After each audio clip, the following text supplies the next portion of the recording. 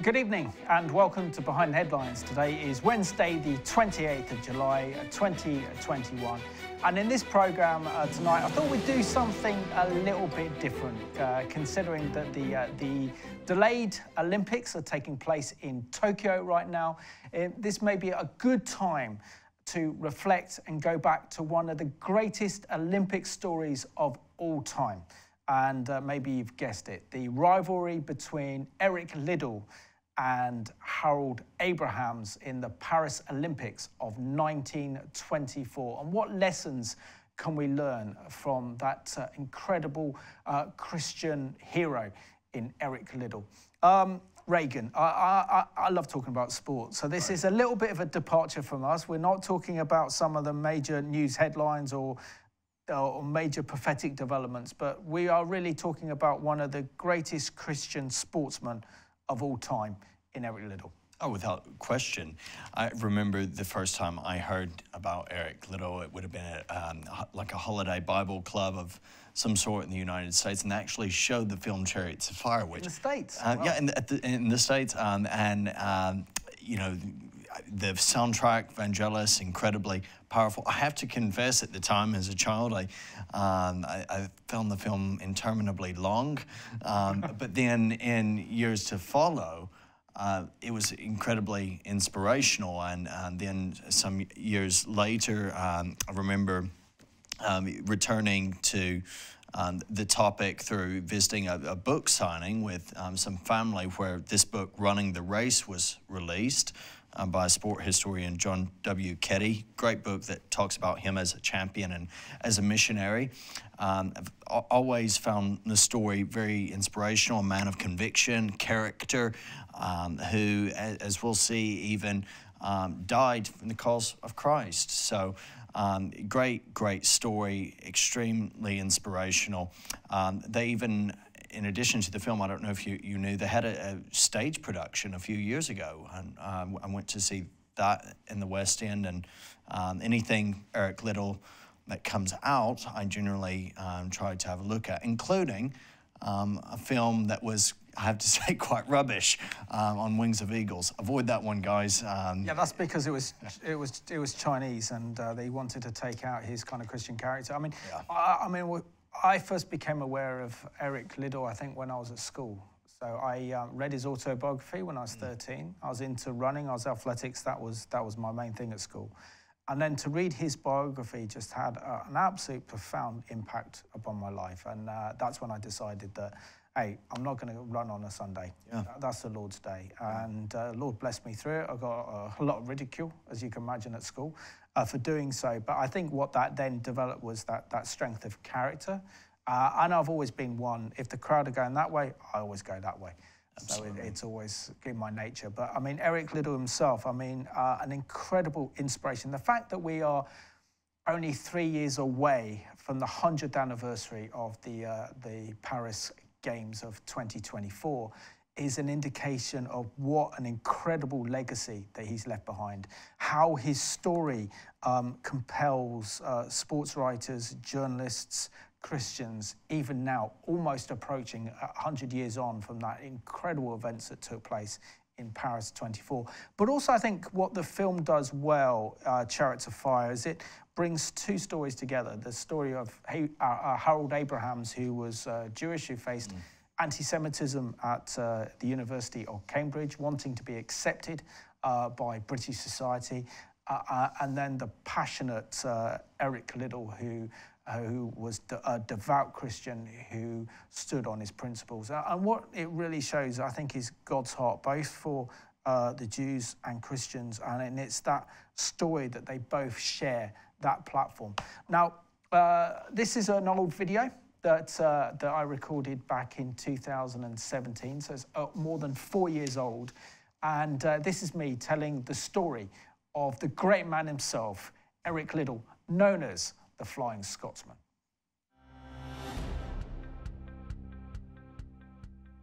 A few weeks ago, it was the 72nd anniversary of the death of a Christian sporting legend and childhood hero of mine, Eric Liddell, fondly known as the Flying Scotsman. Eric was famously known for his success at the 1924 Olympic Games in Paris, and his story was brought to the big screen by the Oscar-winning film Chariots of Fire. Eric was more than a sportsman, because his entire life was dedicated to the Lord, and after his Olympic success, he would return to China as a missionary to follow in the footsteps of his parents. Tragically, he would die in a Japanese prison or war camp in the last few months before the end of the Second World War. Eric Liddell's story begins in China, as he was born to Scottish missionary parents on the 16th of January 1902 in Tetsin, northern China. In 1908, Eric was only 6 when his parents sent him and his older brother to Britain to attend the Eltham College in Blackheath, a boarding school for children of missionaries. It would have been difficult for Eric growing up without his parents, who were working as missionaries in China. Eric, during his childhood, would only see his parents, his sister, and younger brother a few times at the family home in Edinburgh. Eric, in 1920, joined his older brother, Robert, at Edinburgh University, where he started his BSc, Pure Science degree course. It was at university that the young Eric would excel at sport, and he would represent Edinburgh University in athletics in the 100 metres and 200 metres respectively. He would go on and compete for Scotland. He was also a fine rugby player and would later go on to play 7 internationals for Scotland. He gave up playing rugby, deciding to specialise in running, with his ambition of reaching the 1924 Olympic Games in Paris. He became known as the fastest runner in Scotland, and his athletic achievements would be reported in the newspapers that raised expectation that he could be an Olympic champion. Glasgow Students' Evangelistic Union approached Eric to speak at their meetings because he was a deeply committed Christian, and his fame would attract large crowds to hear Eric share the gospel. Eric Liddell's main rival to win the Olympic gold at the 1924 Paris Olympics was Harold Abrahams, who was Jewish and was the son of immigrants from Lithuania, and his father was a successful financier. Harold attended Cambridge University, where he faced anti-Semitism, and it was these experiences that would be the driving force in his life. He wanted to prove to his peers that he was going to be the best. A year before the Paris Olympics, in 1923 at Stamford Bridge in London, now the home to Chelsea Football Club, that Eric and Harold Abrahams would compete against each other for the first time in the 100 metres. Eric was the winner that day, with his unorthodox running style beating Harold by 4 metres, and that defeat hurt Abrahams. Abrahams, after this defeat, hired a professional coach in Sam Musabini to help him to achieve Olympic glory. In the 1920s, sport was still very much an amateur pursuit, and by hiring a professional coach, he was looked down upon by the establishment of Cambridge University. Harold Abrahams would be looking for revenge against Eric Liddell in the 100 metres race at the Paris Olympics. He would also be up against the Olympic favourites, the Americans Charlie Paddock, the Olympic champion, who was looking to defend his title, and Jackson Schultz, nicknamed the New York Thunderbolt. It was Eric Liddell's deep Christian faith and convictions that would prevent him from competing for the Olympic gold in the 100 metres against his main British rival, Harold Abrahams. Eric was the nation's favourite to win gold for Britain, but when Eric found out that the heats for the 100 metres were to be held on a Sunday, he went with his conscience and pulled out the event. Eric did this because he strongly believed that Sunday was God's day of rest and he would not compete. Eric Liddell's decision not to run on Sunday created an angry backlash in the British press, with headlines like "Liddell puts God before king and country." Huge amounts of pressure were placed upon Eric to reverse his decision, but he refused, deciding to stand firm in faith and fearing God rather than man. Eric would go to the Paris Olympics and would compete in the 200 metres and in the 400 metres, in which he was not expected to do well. Eric would win bronze in the 200 metres final, behind the winner, Jackson Schultz and Charlie Paddock. Harold Abrahams would compete in the final of the 100 metres without his nemesis, Eric Liddell, but to win gold for Britain, he would first have to beat Jackson Schultz and Charlie Paddock, the favoured Americans. This would be Harold's chance for glory, and his opportunity to vanish the anti-Semitic prejudice he faced while at university. The professional training that Abrahams had gained under his coach Sam Masabini had paid off as he beat the Americans to win gold for Britain. Harold Abrahams would return to Britain and Cambridge University as an Olympic champion. He would also bring honour to the Jewish community in Britain. On Friday, the 11th of July, 1924 was the final of the 400 metres, in which Eric Liddell would compete for Great Britain. In the heats, Eric had qualified for the final, but was not expected to win gold, as this was not his favoured event. It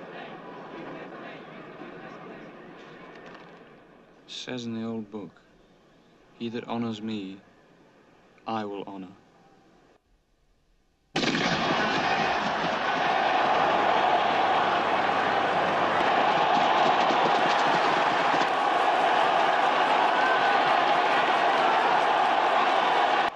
I believe God made me for a purpose, but he also made me fast. And when I run, I feel his pleasure. Against all odds, Eric won gold for Britain and broke the Olympic and world record in the process. The Lord honoured Eric that day in the final for the stand that he made for him, because he was not seeking his own glory, but God's glory. He demonstrated his strong faith in the Lord by not competing on Sundays, and God rewarded him with a gold medal and a world record. Eric said of his success in winning gold, "The secret of my success over the 400 metres is that I run the first 200 metres as hard as I can. For the second 200 metres, with God's help, I run harder." The Scottish newspaper reported Eric Liddell's success in the following way. "The Union Jack flew in proud majesty over Columbus Stadium today, the 400 metres, which resulted in a great victory for Great Britain. The brilliant running of E.H. Liddell, the Edinburgh University sprinter, was responsible." There was a gasp of astonishment when Eric Liddell, one of the most popular athletes at Columbus, was seen to be a clear 3 yards in head of the field at half the distance. Nearing the tape, Finch and Butler strained every nerve and muscle to overtake him, but could make absolutely no impression on the inspired Scot. With 20 yards to go, Finch seems to gain a fraction, but Liddell appeared to sense the American, and with his head back and his chin thrust out in his usual style, he flashed past the tape to gain what was probably the greatest victory of the meeting so far. Certainly there has not been a more popular win. The crowd went into a frenzy of enthusiasm when it was announced on the loudspeaker that once again the world record had been gone by the board. This remarkable achievement confirms the view that the quarter mile is Liddell's best distance. Eric would later say, following this success at the Paris Olympics, "It has been a wonderful experience to compete in the Olympic Games and to bring home a gold medal. But since I've been a young lad, I have had my eyes on a different prize. You see, each one of us is in a greater race than any I've run in Paris, and this race ends when God gives out the medals." A year after his Olympic success, Eric in 1925 will return to northern China as a missionary to follow in the footsteps of his parents. China became a very dangerous place in 1931 when the Japanese invaded. In 1943, Eric was interned as a Japanese prisoner of war, and the conditions in the camp were awful, that included hard labour and with few provisions. Eric suffered a brain tumour and died on the 21st of February 1945, 5 months before liberation.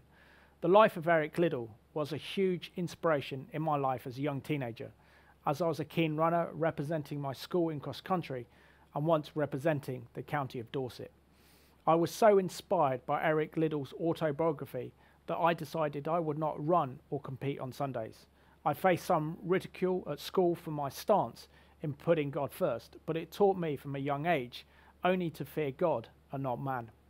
Eric's story also helped me to make a stand for God, to stand up for his principles at school, even though I was 2 years academically behind the rest of my peers. But running gave me notoriety, even though it was difficult to be a Christian in the late 1980s. I still draw inspiration from the life of Eric Liddell And when I watch one of my favourite films, Chariots of Fire, I still swell up with emotion. Eric achieved success in his life because he always put the Lord first, and he surrendered his life to Jesus in his entirety.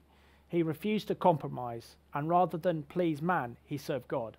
I believe that is why the Lord honoured him with gold in the Paris Olympics in 1924.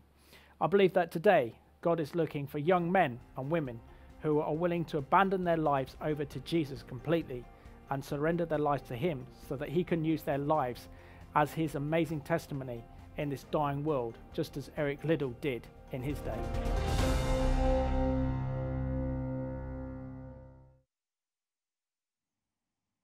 Well, we have a fresh-faced Simon there. Thank you for that info on Eric Liddell. We are live and interactive this evening. Please, viewers, we appreciate your interaction. The question we're asking, what lessons can we learn from Olympian Eric Liddell? And definitely we have already seen some things that I'm sure we can glean on, and especially his wholesale devotion in faith to God, and how that wasn't just something theoretical. It wasn't just about a system of belief. It was about practice. It was about living his life in such a way that it was a testimony to God's power working in him. Absolutely, and I think, you know, looking back almost 100 years on from the Paris Olympics of 1924, I think we can't really comprehend the pressure that would have been placed upon Eric Liddell, mainly from the authorities, but also from the media. And if you consider that sport it was developed, but it wasn't that well developed. So we don't have the large number of sports that we do now, and a number of superstars as we do now compared to then. So he was a national icon even back then. I mean, he was loved in Scotland because, you know, he was one of the fastest wingers for the national rugby team up in Scotland. He was our gold medal prospect going into the Paris Olympics. And then to say, look, the heats fall on a Sunday, I'm not competing. And to face the ridicule that he did by putting God first, and then facing the wrath of the Olympic Committee, the entire nation. I mean, even people in Scotland were calling him traitor for putting God before king and country. But he did it, and he stood on his principles. And, you know, and to face that pressure to do that when you're the favourite, to do that, and then to actually compete in the 400 metres, which he hadn't had much practice in at all.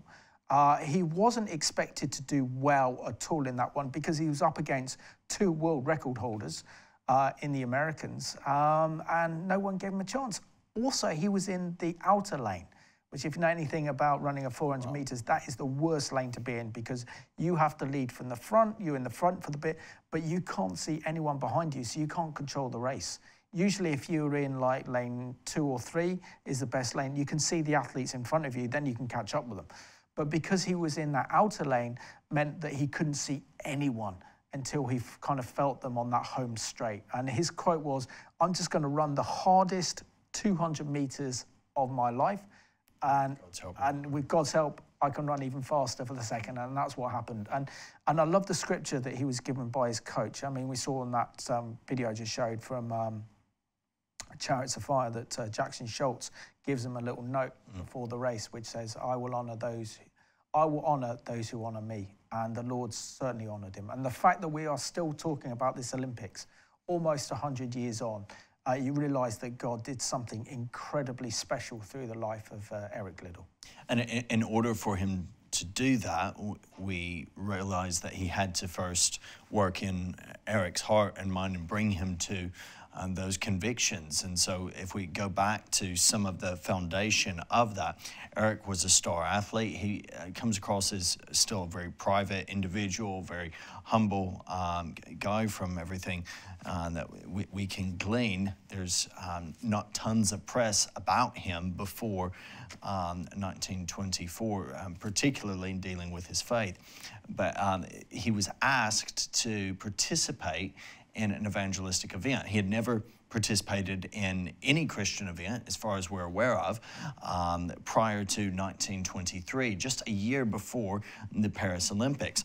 And then in 1923, he's asked to speak at this event in Armadale in West Lothian. It was linked to a Glasgow Student Union event. And so, you know, it's likely that he was a disciple and recognized as a follower of Jesus, to have been asked to speak at this evangelistic event, but he had never been very open in his confession of Jesus up to that point. But it was from that point that his spiritual race really seems to take off. And it was immediately following that Scotland's national press was saying, look, this star athlete is actually an evangelist. It was covered in the national press. Prior to that, a couple of years later, Eric would relay his feelings on that first occasion of testifying to the gospel, and this is how his words were reported. Years ago, he had been faced with the greatest problem of his life. He had been asked to assist a campaign in Armadale, and at that time, he had not addressed a gathering and was very reluctant about accepting. On the following morning, he received a message from his sister which contained the text, "Fear not, for I am with thee. Be not dismayed, for I will guide thee." That text had helped him to make his decision, and since then he has endeavored to do the work of his master. These were how his words were conveyed in 1925, a year after the Paris Olympics, as he is preparing to return against all, you know, expectations from many who see this as a bright young spark. He's going to, maybe he'll have more Olympic glory, maybe he'll come back and help you know, this Scotland rugby team onto greater victories. He's on his way back to China to be a missionary to proclaim the gospel. And of course, he didn't defend his title in Amsterdam in 1928, which he could well have done. I mean, being a world record holder, Olympic gold medalist, that temptation would have been huge. But I think he knew that the calling on his life was China. But I like the quote that he says that, you know, that God made me fast. And when I run, I feel his pleasure. I mean, that was mentioned in the Chariots of Fire film. That was also mentioned in so many of his actual quotes. But there is no doubt about it that he was completely devoted to the Lord. His life was surrendered to the Lord. And the one thing I think we can learn from his life, Regan, is that we don't need to fear man, but we need to fear God. We put God first, and we fear God, then we fear man, and let God deal with the consequences, and certainly did. Tim says something very similar that fits in with that. Simon, muscular Christianity left a great legacy. We should honor this legacy and be more muscular in our Christian witness in these times of muscular secularism. Unlike you, Simon, I look forward to seeing Eric in heaven when the medals are handed out. Great program. Thank you. That's a great quote, isn't it? Yeah. I'll read some of his quotes now. These are some of the quotes from Eric himself. He says, "In the dust of defeat, as well as the laurels of victory, there is a glory to be found if one has done his best." And I mentioned this one. "God made me fast.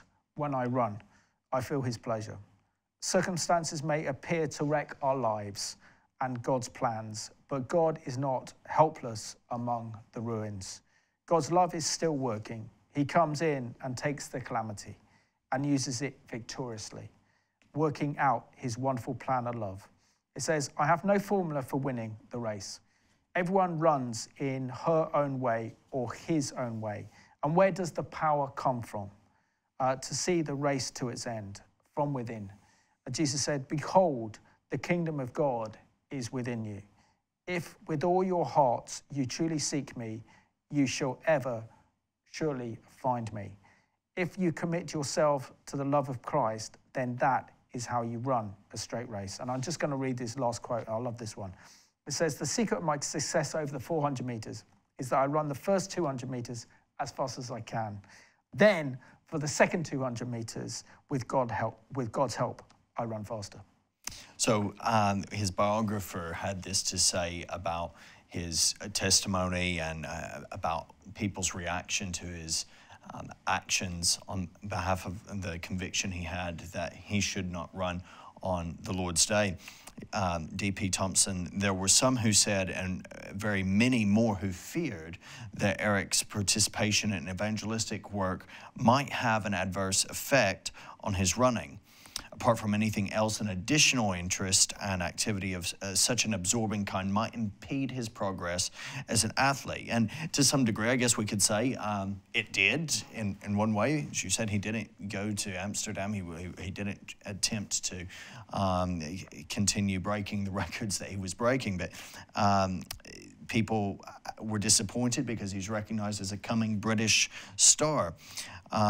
The thing is, it had exactly the opposite effect. Following his taking of this stand, following his profession of faith and his being recognized prior even to the Olympics as an evangelist, the 3 months immediately following his open confession of Christ and his emergence as an evangelist, Eric ran more brilliantly and achieved greater distinction as a sprinter than in all the years that had gone before. And so that's a real testimony to that quote that you gave, when I run, well, God made me fast. When I run, I feel his pleasure. We have here another thank you, Simon, for that tribute. It was very moving, especially when our young people of this generation think that serving God is boring. God indeed does honor those who honor him. He never fails. Thank you for that, Mary. Absolutely. So I had the pleasure earlier today to interview Sue Cantor, who is the niece of Eric Liddell, and she's also the patron of the Eric Liddell Centre up in Edinburgh. And they do a fantastic work reaching out to the elderly, for those with dementia. And this is also a continuation of Eric's incredible legacy. So here's the interview that I recorded with Sue earlier today.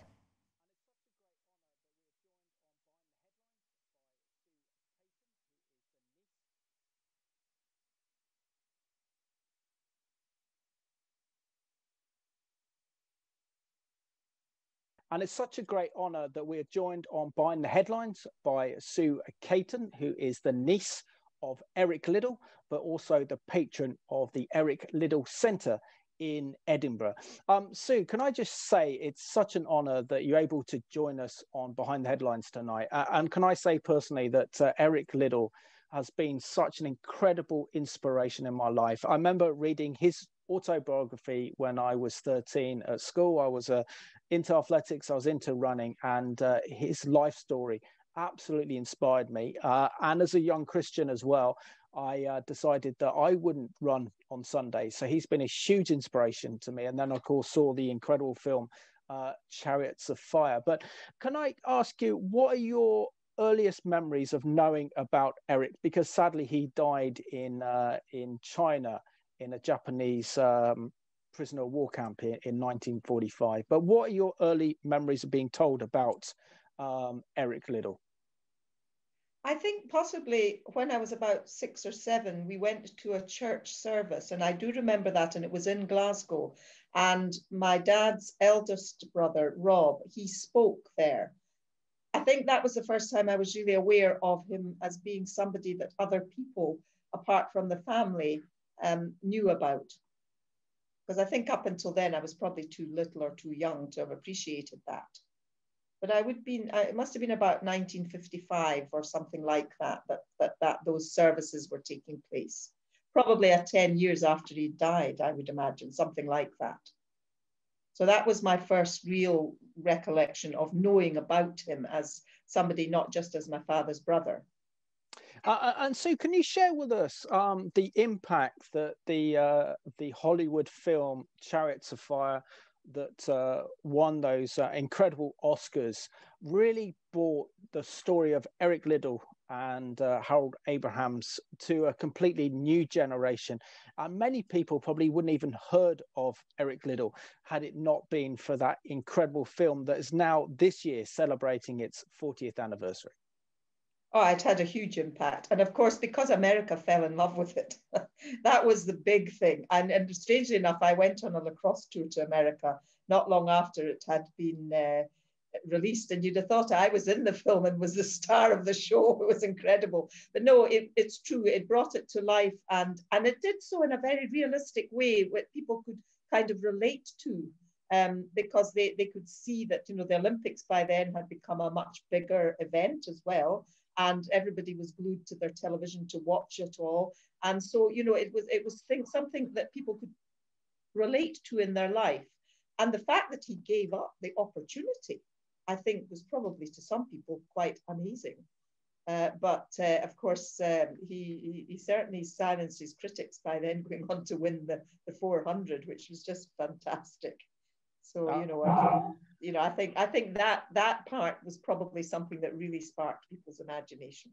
Absolutely. And can you share something about his incredibly devout Christian beliefs, that Eric would not compete on a Sunday, believing that this was the Lord's day, the Sabbath, and was even going to sacrifice his place in the finals for the 100 meters, in which he was one of Britain's favorites to actually possibly win gold in the 100 meters? Yes, well, I mean, obviously it was a principle, and he wasn't going to change it for anybody else. It was his decision. He never did obviously train or run. Well, I don't know about training, but he certainly wouldn't run in a competition or anything that was organized on a Sunday, because that was his day for his religion and for remembering Jesus Christ. So, you know, he was never going to change that, no matter what anybody said. And I don't think he really had any problem making that decision. I'm sure it was a decision that he made with great ease. It wasn't a problem to him to make it. And Sue, can you share with us any conversations that you've had with your family members about Eric? I mean, we know that he was an incredible man of incredible principle. He loved the Lord. He loved athletics. He loved China. He loved the people of China. And ultimately that cost him his life. But what do your family say about him, about his personality and about his character? Well, you see, I do think he had quite a good personality. I think he had a bit of mischief within him. And that comes from me talking to his eldest daughter, Patricia, and also to his wife, Florence, whom I did meet, because she came over several times with Patricia to stay with Auntie Jenny. And of course, we went across to meet them. And there is a little story about him wanting to have his second daughter called Heather. And Florence, his wife, was keen on Carol. And so they had to draw lots. And he put Heather on every single straw, so that it was about to come out as Heather. You know, I think he had a different side to him. He wasn't totally serious, but he was a dedicated athlete. There is no question about that. And just as in the same way, he was a dedicated person who wanted to outreach everybody. He loved all people. He didn't hate any person, no matter how other people may have looked on them as being nasty or horrible, or particularly in the Japanese situation. He didn't have any feelings that way towards anybody else. That's something I get a feeling about. And so Eric is considered in Scotland as being one of the greatest ever Scotsmen, certainly one of the greatest ever Scottish sportsmen. Not only did he win gold for Great Britain, also Scotland as well in the 400 meters, won bronze in the 200 meters event in Paris 1924, but also gained 6 caps for Scotland in international rugby. He is loved on behalf of the Scottish people, together with the Chinese people as well. What would you say is the legacy of Eric Liddell? Well, the legacy that has been created for him is the Eric Liddell Centre, of course, but his own legacy is just the fact that people still talk about him, because he's still remembered. People still bring up his name, and he appears on programs on television or in magazines or in the newspapers. You know, so his story about his own personal life has never been forgotten. So to me, that is a huge legacy, that people still remember what he stood for. And I think he would be quite amazed if he knew that, because I don't think he was the sort of person that, well, he certainly didn't seek, notoriety or seek anything, you know. He wasn't that kind of person, but I'm sure underneath he'd be very pleased to know that what he did and what he stood for, other people respect and think, you know, take it as being something to rejoice in, really. Absolutely. And Sue, can you share with us the work being carried out by the Eric Liddell Centre up in Edinburgh, because you are the patron of this organisation that actually bears Eric's name. Yes, well, the main thing that the centre is focusing on is care for people with dementia who need help, and also for the carers who are looking after them, because, you know, they're just as important, because they have a very difficult life. And they also give meals for people who require maybe a hot meal. And they like to embrace lots of different societies who can come in and use the premises. And of course, we charge the money for them to use it, so that we can then use that money, as well as money that's raised, to put forward to the care of the dementia. Excellent. The Day Care Centre. My final question to you, Sue, is are you enjoying the Tokyo 2020, the delayed Olympics? And does it conjure up a kind of thoughts of Eric running that incredible 400 meters in which no one believed that he stood a chance, going against 2 world record holders, not only winning gold, but also breaking a new world record in the process? Well, yes, so far I've been finding it difficult to sleep because it's all in the middle of the night, which is a bit of a nuisance. But the star turns for me. Well, I enjoy the gymnastics too, but the star bit will be when the athletics start, and they haven't yet started. But yes, I'll be rather glued to the television. But I'm also looking forward to the possibility of 1924 in Paris being the 100th anniversary of Eric's run, because again, I'm sure this will bring some extra people into the fold to know a little bit more about Eric, because it's bound to be broadcast around. No, absolutely. I think it'll be very special to mark the 100th anniversary of the 1924 Olympic Games in Paris, not only for Harold Abrahams, but also for the great man himself, Eric Liddell, as well. And his legacy lives on, which is incredible. So thank you so much for joining us for this very special interview on Behind the Headlines. You're welcome. You're welcome. It's been pleasant to talk to you. Thank you.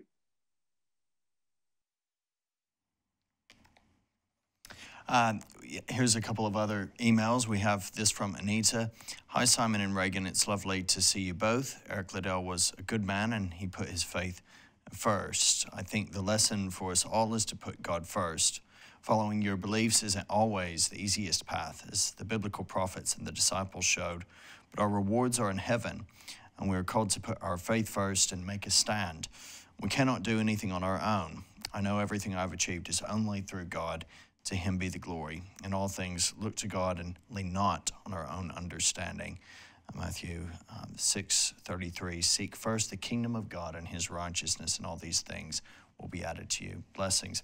We have a couple also who have drawn attention to Jonathan Edwards, who at one point was a professing evangelical Christian, but I'm sad to inform viewers in recent years has abandoned that profession and is living as an atheist now, which is a tragedy. But that's a real tragedy. Yeah, it is.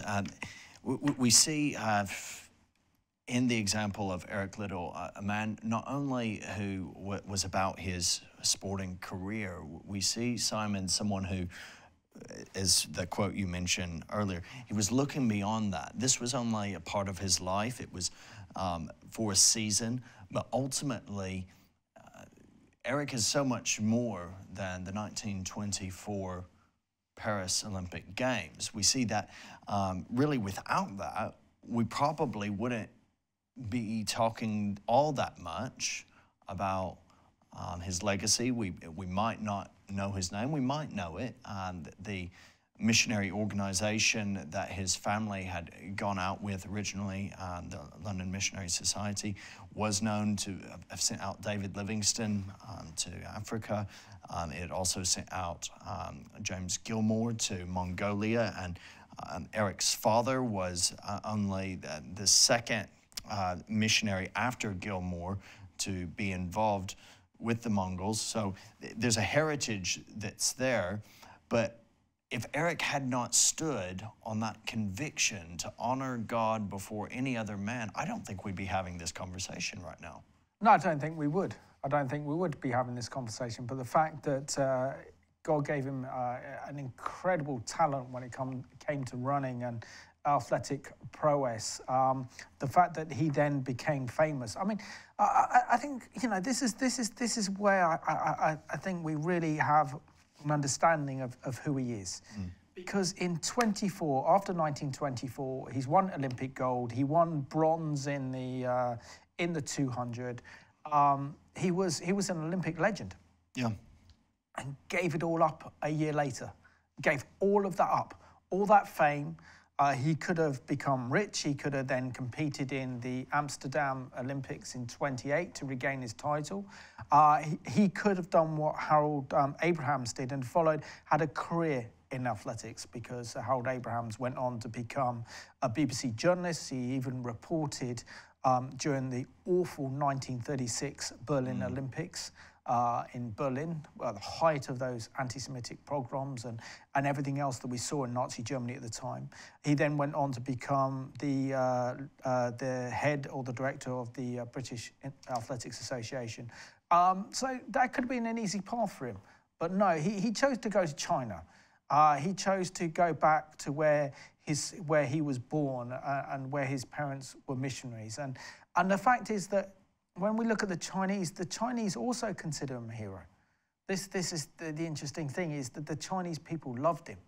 And he was also then considered a hero in China as well. So he's not only loved by the Scots, and rightly so, but he's also so loved by the Chinese. And that's an incredible legacy that he's left behind. The fact that he died in a Japanese concentration camp 3 months before the end of the war, the end of World War II. The fact that he chose to stay with the Chinese people and their plight, and his wife and his children fled to Canada to go back home when the fighting intensified, showed his love and his commitment to the Chinese people. And, so he, an incredible, inspirational, remarkable man where sacrifice is at the heart of who he is. And he was consistent. Some might think, well, did Eric ever regret that decision? Actually, he realized that the 400 meters was his race to run. He would say that had he not experienced that period of time, and there was about a year, it's not conveyed accurately in the film, he knew for about a year that he would not be running in the 100 meters. He knew that it was on the Lord's Day, and there was a lot of back and forth, toing and froing, a lot of pressure, as you mentioned. But were it not for that, he would not have realized, actually, the 400 meters, that was his race to run. And in God's providence and sovereignty, he ran that race very, very well. Fast forward a bit, and he's come back from China on a brief break with his family, and the topic is still something that's bothering him. It's still on his mind. And so there was an event, a meeting where he put across this meeting is of the opinion that the increasing use of the Lord's Day for games and recreations, however harmless in themselves, is detrimental to the highest interests of the youth of the country, as well as adding to the amount of unnecessary labor of other people, and calls on all young people's organizations to give full consideration to this aspect of the question. And that question being, okay, is this actually something that we should be continuing? Now, Simon, with a young son, myself enjoying sport, I would love for Randall to be able to participate in sport. I would love for him to be able to play football or rugby or whatever. American football, yeah. Well, or baseball.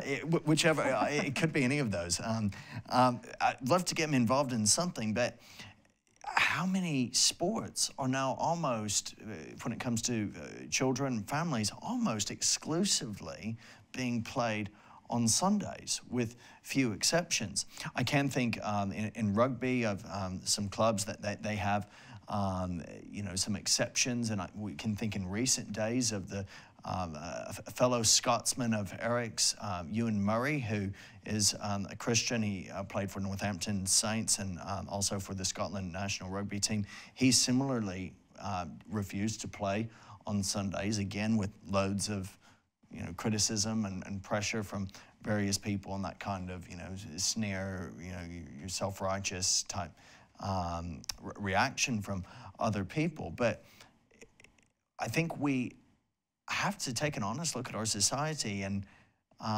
acknowledge Eric was right. We allowed other things to come in and crowd out what our supreme focus should be, that is the Lord and worship of him on this day. No, absolutely. No, I agree, and maybe this is time to kind of reflect on how special the Sabbath is and the Sunday. I mean, for example, if we take Judaism, the Shabbat is something that is very special. It's a day where the TVs are turned off, no cookers are on, no hot cooking, and it's a day spent going to synagogue and then reflecting on the week. Computers are shut down, phones are turned off, every electronic gizmo and gadget are turned off that completely dominates our lives. And there's a day of complete refreshment. And to actually participate in such a day is something, to behold. And that's what it would have been like in Eric's time.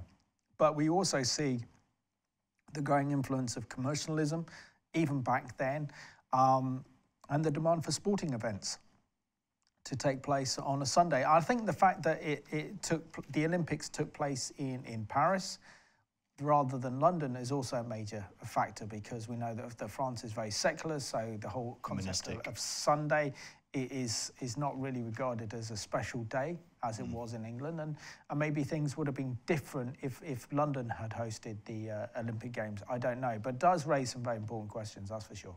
Yeah, definitely. By the time he's in China, his family, they're able to escape. He is eventually put in a concentration camp. And one might think, well, under the pressure, unideal circumstances, to sort of ease some of the drudgery and pain of that experience, maybe he would make some compromises there. But even in the concentration camp, he refused to be involved in the organizing of sporting events and other games on the Lord's Day. He kept to that. He ran Sunday school. He would teach from the Bible. He would organize events in the other days of the week. This is from Norman Cliff, who was with Eric in the concentration camp. He said, we arrived on Lois from the Wishian station and were driven through the front gate of the camp with its 3 Chinese characters, meaning courtyard of the happy way. This was the name given to what had been a large American Presbyterian mission station, but it was not a particularly apt slogan as a Japanese camp for 2,000 inmates. We were lined up the church the camp church while the Japanese commandant read out the regulations, warning us that any non-compliance would be severely dealt with. Then we were surrounded by dozens of the local internees who had already been here for 5 months. They were tanned, thin, and barefoot, looking like creatures from another world. We realized that it would not be long before we would have a similar appearance. They spoke with British, American, and continental accents. Within a few days of arriving, a fellow Chifu boy pointed to a man standing nearby in a group of people and said, "That's Eric Liddell, the man who refused to run on a Sunday at the Olympics." The man in question was bald and tanned, had a friendly smile, and wearing khaki shorts, and was barefoot. We'd been brought up on this story of his stand on Sunday sport, which coincided with our own strict Sabbatarian upbringing. Liddell seemed to be ubiquitous. He was all over the camp, holding friendly conversation with all kinds of people. The camp labor committee had designated him to divide his time between teaching and organizing youth sports. Soon he was organizing races. He goes on to say he gave science classes to school groups. Although he had no equipment or blackboard, he was in every way taking a fatherly interest in the children, probably in large part because by that point he was missing his own children. He continued to teach from the Bible, Sunday school, continued to quote from memory passages of Scripture, impressing on people the truths therein. And then in February 1945, about 5 months before the end of the war, the writer says we were playing outside the camp hospital. The nurse on duty passed a note out of the window. Eric Liddell would like you to play Finlandia. We gladly obliged and played it, thinking of the words, "Be still my soul, the Lord is on thy side." During the week which followed, 21st February 1945, Eric Liddell died 5 months before the end of internment. So even in his dying moments, brain tumor, he was still set on this final prize. And one email that we have says that another lesson from Eric Liddell, he finished the race. Indeed, he did. And I think that's a good way to end the program, essentially, is that we're all running a race. This is a spiritual race. It's not a sprint, but it's a marathon. And it's not how we start the race, but how we finish the race. So we've got to finish well, because we know that God, at the end, will hand out the medals. And I think that is very fitting. That's something that we can learn from Eric's life, that it was a life of sacrifice. It was a life of dedication for the Lord. It was one of putting God first rather than man first. And the way that God used him in the most powerful and the most remarkable way. And the fact that we are approaching almost, we're in the 97th anniversary of the Paris Olympic Games in 1924, that we're still talking about him. It shows you what an incredible legacy that he had left behind. And I think that comes from a surrendered life. That's putting the Lord first in everything. And then the Lord glorifying him throughout his life, whether it was competing on the track or being a missionary in China. We all know the name Eric Liddell. And I think also that the film Chariots of Fire, also this year celebrating its 40th anniversary, has really brought that incredible story and rivalry between Harold Abrahams and Eric Liddell to the public conscience. And of course, when the Olympics is on, this also again is another reminder of the greatest Olympic story ever told. Absolutely. I want to encourage viewers, maybe after the program, take your Bibles and go to Hebrews 11 and 12 and read them together. One follows after the other, and you'll see this great picture of men and women of faith. And then in Hebrews 12, we read that having this in mind, since we are surrounded by such a great cloud of witnesses, let us press forward in enduring this particular race, casting aside all sin that clings closely, running the race toward the one who is the author and perfecter of our faith, Jesus Christ. It will be agonizing at times. There will be pain. There will be difficulty. There will be moments of real heartache, even as we experience the outworking of our faith. Certainly, Eric Liddell would have experienced those challenges. And yet, if we look to Jesus, we know that just as Jesus, for the joy set before him, endured the cross, despising the shame, we too can face those trials and those difficulties with a renewed, hope-filled perspective. So let that be an encouragement to you. Absolutely. And Regan, I think it's also a good reminder that we can always watch the great film again, which is Chariots of Fire, which is an absolutely inspirational film. And, I think this has been an exciting program today to talk about the life of Eric Liddell, one of God's heroes, and an inspiration to you and an inspiration to me. And it's fantastic. So do you want to sum up the program? Yeah, I would encourage everyone, definitely have a look at that film, maybe get the soundtrack playing, enjoy the Olympics as you watch them, and look at how you can, where you are in this moment, be faithful to the Lord in day-to-day life. This is Behind the Headlines. We love you, and we'll look forward to joining next week. We hope you have a very blessed rest of this week.